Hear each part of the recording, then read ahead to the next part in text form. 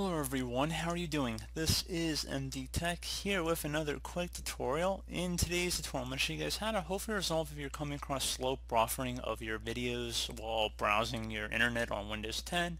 So it could be a wide variety of issues that are creating this problem, from your ISP to your hardware to software to basically a lot of different areas. But in this tutorial, I'm going to show you guys a few hopeful workarounds, and I just want to say this probably won't work for every single person who's on this video, like for the reasons I mentioned.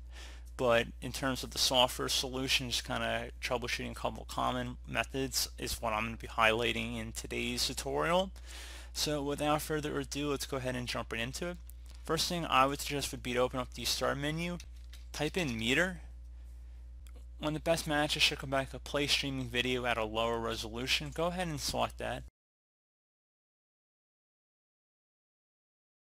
So if it says I prefer video to play at a lower resolution, that's checkmarked in here, you just want to uncheck that. Now I would personally suggest trying to checkmark inside the box to prefer playing video at a lower resolution and see if video is buffering a little bit better. That could definitely be something there, so I would recommend checking into that. Another thing you can try if you close out of there would be to open up the start menu, type in control panel. Best match to come back with control panel, so go ahead and left click on that. Set your view by up here to category view, and then select network and internet. Select the view network status and task, and then underneath internet select whatever's in this hyperlink right here, so just go ahead and select that, and then select properties. Select Internet Protocol version 4 and then select properties again. Make sure obtain DNS server address automatically as well as obtain an IP address automatically are both selected here. There could be some weird proxy that's interfering with your internet bandwidth, so let's just go ahead and set them both to automatic if they're not already. So go ahead and select close on all of that. Hopefully that would have been able to address the problem. Another thing we can try would be to go ahead and open up your web browser. So if you're usually using Google Chrome for your normal browsing habits, let's just open up Chrome for this example here. And we're going to select the menu icon near the top right corner of the browser window, 3 vertical dots. I'm going to go left click on that. And then I'm going to select the More Tools option. And then I'm going to select Clear Browsing Data. So select Advanced. And now you can keep as much or as little of these items checked as you want.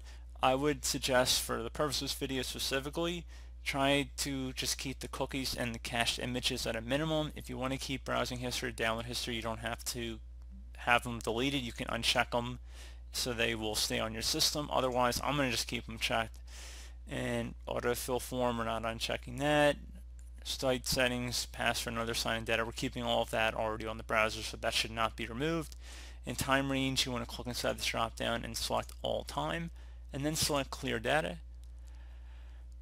You should restart your computer once you've done that, not just the browser, and hopefully I would have been able to resolve the problem. Also, you can try opening up your browser too.